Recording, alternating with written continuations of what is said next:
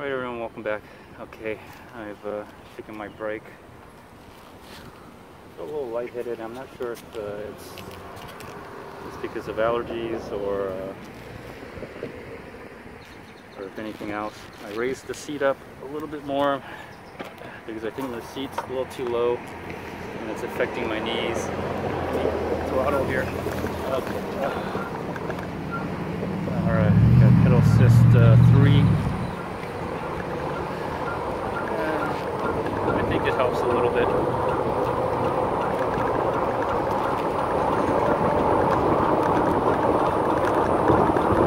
Okay, it kind of helps. Got the seat up a little bit higher. Drink my protein.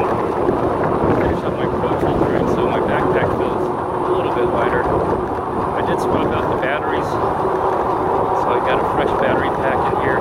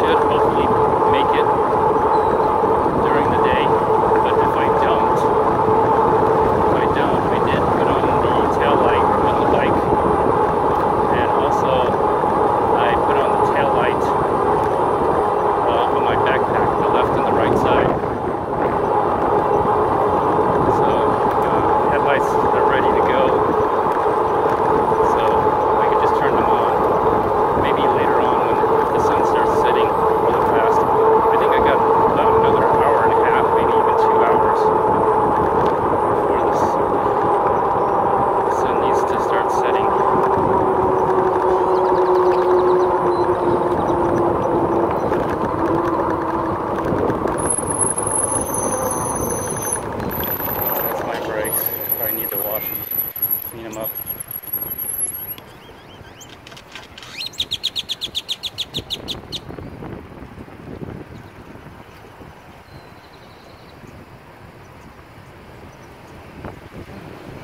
It's hot today. It's still 80 degrees, by the way, and summer's not even started yet, so it kind of gives you an idea of how hot it's really going to get. It's actually pretty nice and cool. Throttle here. Still on pedal assist 3.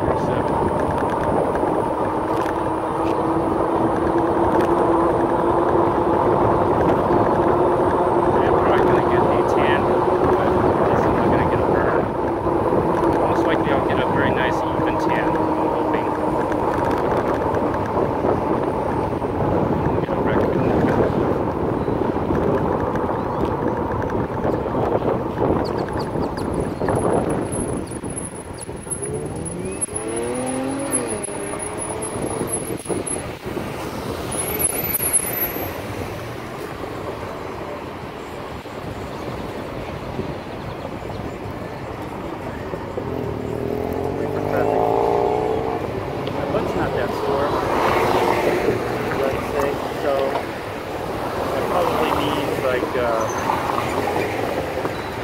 really lightened the load on the backpack, or my butt is all toned, and I'm not sure what. Probably a little bit of both.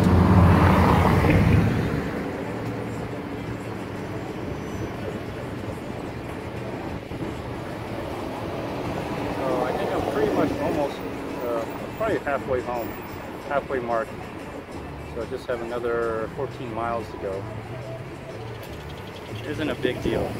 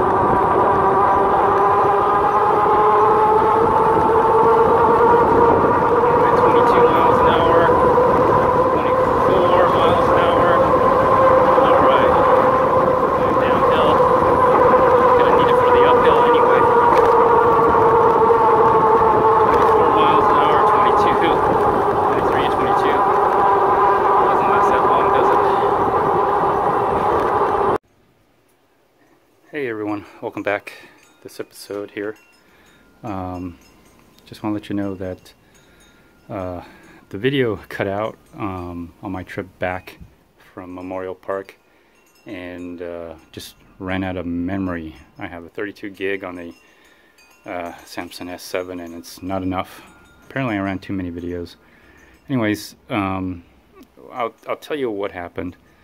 As I was coming home and I finally got to past Fry's, there was a lot of wind. I was extremely tired. My knees were aching. I think I had my seat post a little too low, and it just, for whatever reason, it just starts going down a little bit. I washed the bike today. I did a lot of other things. It's 80s, 85. The days are getting longer. The temperature, I think, did have an effect on me. I was getting overheated, started getting overheated. Maybe some allergies as well. Started getting a little headache. Man, riding a bike is not fun when you have allergies and headaches and all this other stuff. Anyways,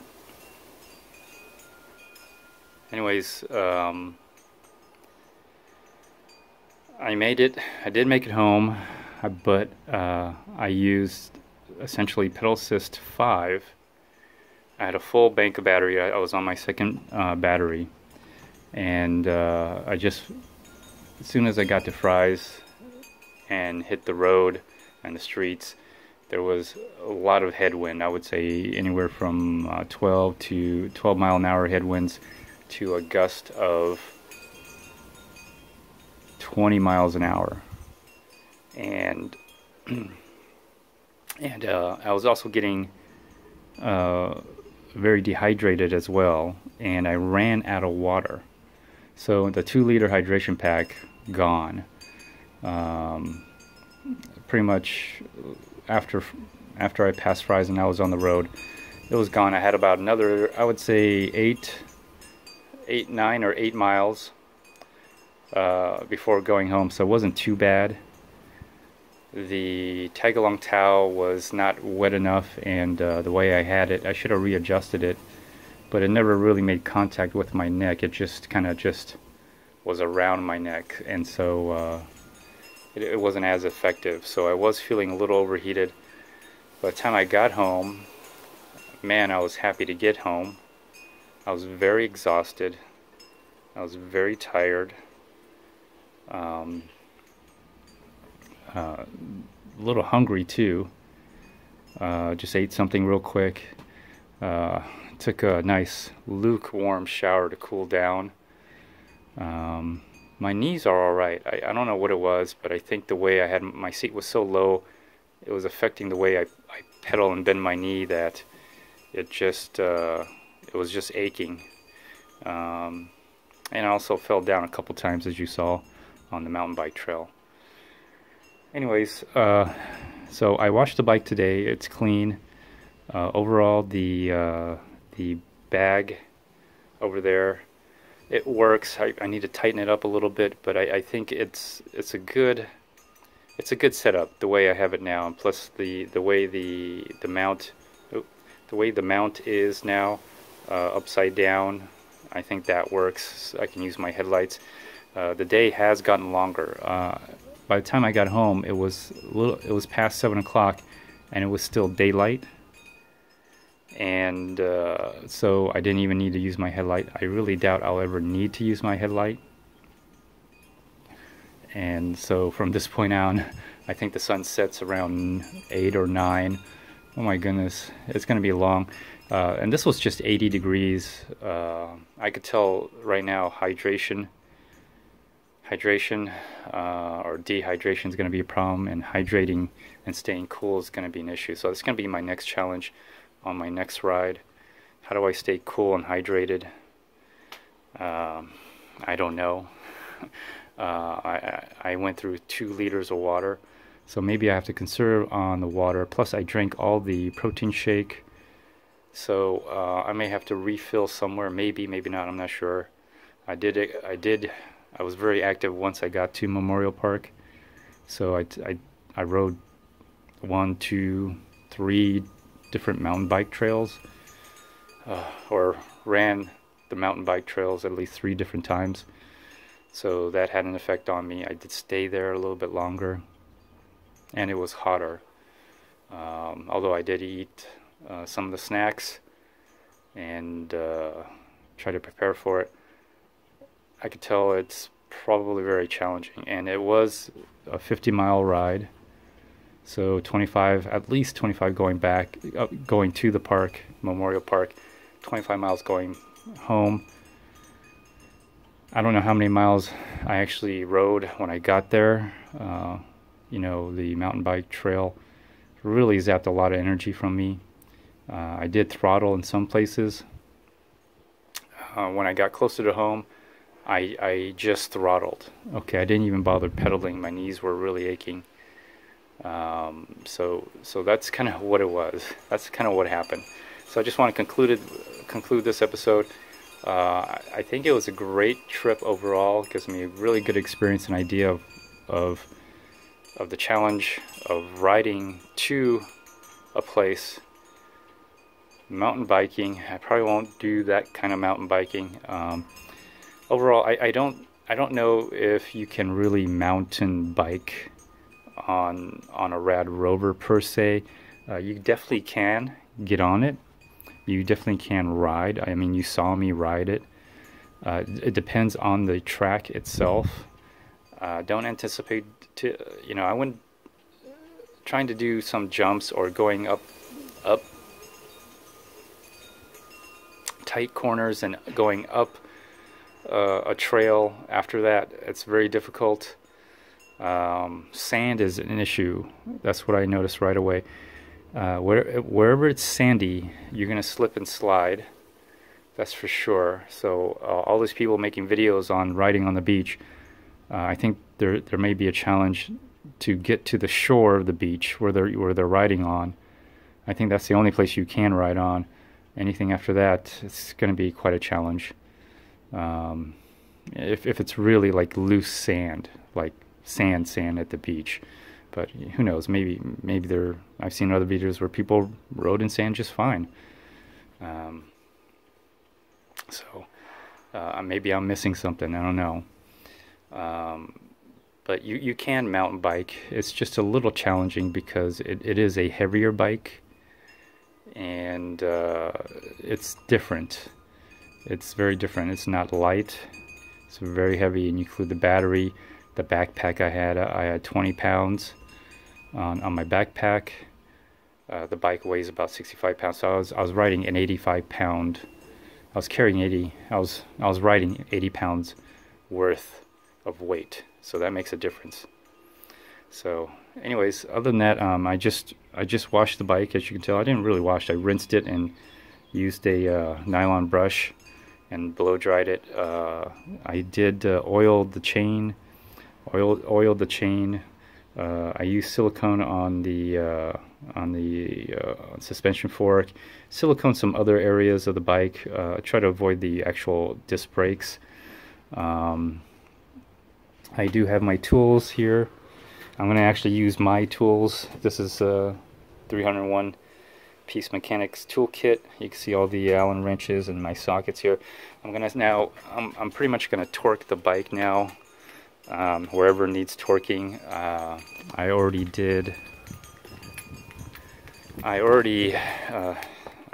torqued. I probably should finish torquing. I didn't quite finish. I did adjust the front brake. I felt that it needed adjusting, so I loosened the front brake and then squeezed on the brake and then tightened the brake back on again. So I did that. The back one is fine. I'm okay. So I actually did brake adjustments. Actually adjust the brake, not the brake pads. So on this one anyway, I probably need to torque this. Just finish up on that. As far as this one right here, I'll probably be torquing this right now and making whatever adjustments. I lubricated it. I've sprayed it with silicone. Oiled the chain. I probably need to tighten the bag. It's gotten a little loose here, so I will probably tighten the bag a little bit. But other than that, I'm very happy. I'm very, very, very happy with the bike. Eventually what I'm going to do is I will do a comparison between the RAD Rover and the RAD Mini, and I'll tell you the pros and cons and compare the two. I like both because they do different things. Anyways, I'm going to conclude this episode, so feel free to like, dislike, leave a comment, or even do a video response. Until next time, everyone, stay tuned.